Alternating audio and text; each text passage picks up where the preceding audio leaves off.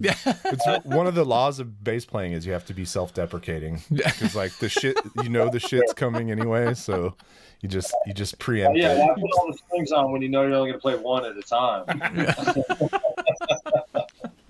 I play chords sometimes, rarely. Yeah.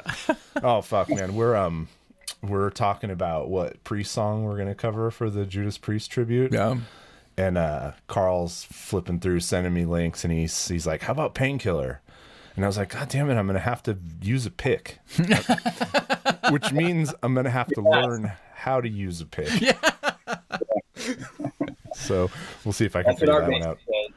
Yeah. Our bassist is all fingers, and he literally talks about it like that. Like he couldn't do it. He very well would be an amazing bass player with a pick, but he's like looks at it and he's like, I don't do this. It's not my yeah. I don't know how to do that. Yeah, I'm 35 years in playing, and I just never did it. I just never did it. And it was like a pride thing at first, but now I know that it would be better if I had that as a weapon to use. So as a weapon. So it might finally be time to actually figure it out, because trying to play all of those notes with my fingers in the studio is